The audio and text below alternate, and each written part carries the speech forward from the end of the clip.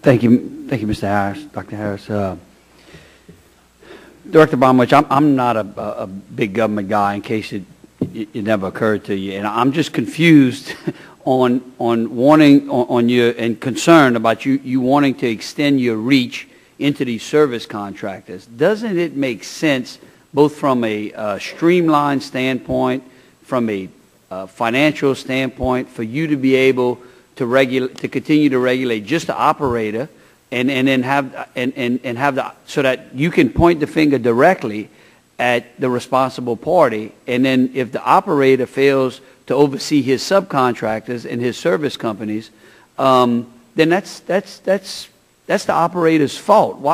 I always get concerned when the federal government just wants to reach in more into more of our industries, when clearly in the chain of command, especially in the oil and gas section, the operator is the guy in charge.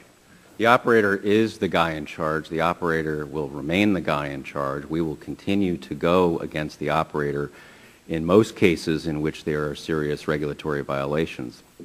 But I don't think it makes any sense to say we will never, under any circumstances, proceed to take regulatory action against a contractor, no matter how egregious its conduct may be in one incident or a series of incidents. I just don't think that's a responsible way to behave as a regulator. Well, I know what the problem is. As a bureaucrat, you don't believe that private sector. I mean, but look, if a subcontractor and a service contractor fails to do its job according to the specifications that the operator gives him, then that service contractor will more than likely go out of business. And so there's a penalty that is paid. It's a penalty much greater than any government can impose on the private sector, and that is the lack of a customer.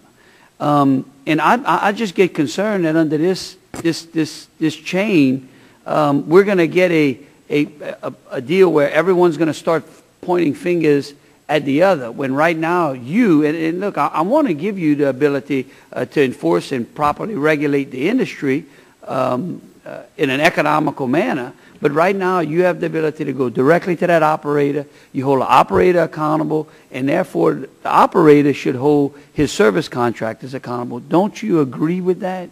I agree that it makes sense in most cases to go against the operator, but let's take a case where you have an operator and the contractor or service company concealed all of the bad things that it was doing from the operator, and the operator really had no way in the exercise of due diligence to find out the bad things the contractor was doing. But isn't that something that the court should flesh out? So in that case, it makes no sense to me that a regulator is going to decline to take action against the contractor. It makes no sense at all. But and that's in most cases you agree with me, and so now the taxpayer has to pay more because we're trying to eliminate a smaller percentage. I don't accept that the taxpayer will have to pay more if somebody has to pay. Well, no, maybe it probably will proceed using the same resources that we already have. If we start an investigation or regulatory action with respect to an operator, and to get the bulk of the facts, we need to focus on the activities of the contractor.